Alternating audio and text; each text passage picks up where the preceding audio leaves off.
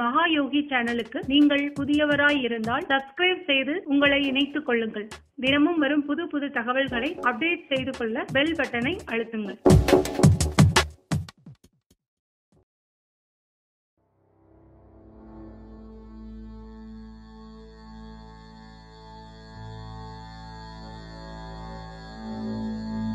இந்த வீடியோல நாம தெரிஞ்சுக்க போறது மனித உடம்பில் உள்ள 10 வாயுக்களை பத்தி விளக்கங்களா தெரிஞ்சுக்க போறோம்.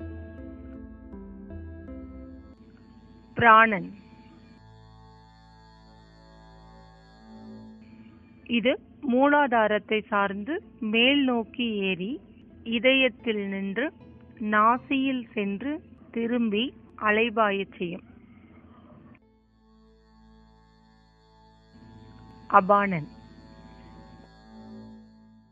குதத்தை பற்றி நின்று உஷ்ணத்தை உண்டாக்கி உண்ட ஆகாரங்களை ஜீரணிக்க செய்யும்.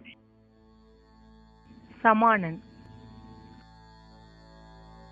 சரீரத்தின் நடு மையமான நாபி ஸ்தானத்தில் நின்று ஜீரணித்த அன்ன பணாதிகளை, அதாவது நம்ம சாப்பிட்ட உணவுகளை ஜீரணப்படுத்துறது, உதிரமாக்கி இரத்த நாடிகளின் வழியாக சென்று சமமாக பகிர்ந்து தேகத்தை ரட்சிக்கும்.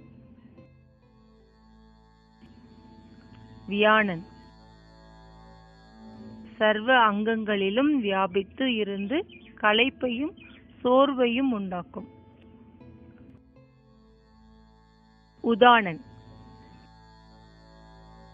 கண்டஸ்தானத்தில் நின்று குரலோசையை தூண்டி பேச வைக்கும். நம்ம பேசுறதுக்கு உதவுறது இந்த வாயு. நாகன். வாயால் வாந்தியை வரவழைக்கும். கூர்மன். கண் ரெப்பைகளை அசைக்கவும் மூடவும் விழிக்கவும் செய்யும்.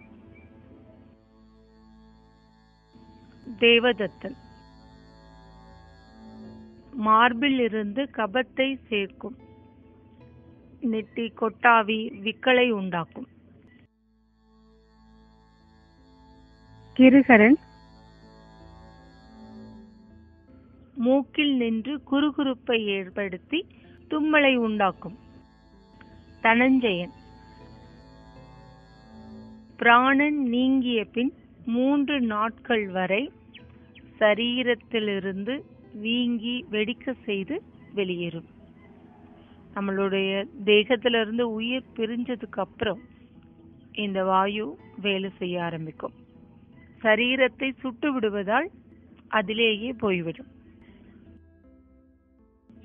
இறைநிலை நோக்கி பயணிப்போம். இன்னும் பல தெளிவுகளுடன் மீண்டும் சந்திக்கிறேன். எங்களுடைய தகவல்கள் உங்களுக்கு பிடித்திருந்தால் லைக் பண்ணுங்க, உங்களுடைய நண்பர்களுக்கும் ஷேர் பண்ணுங்க. வணக்கம்.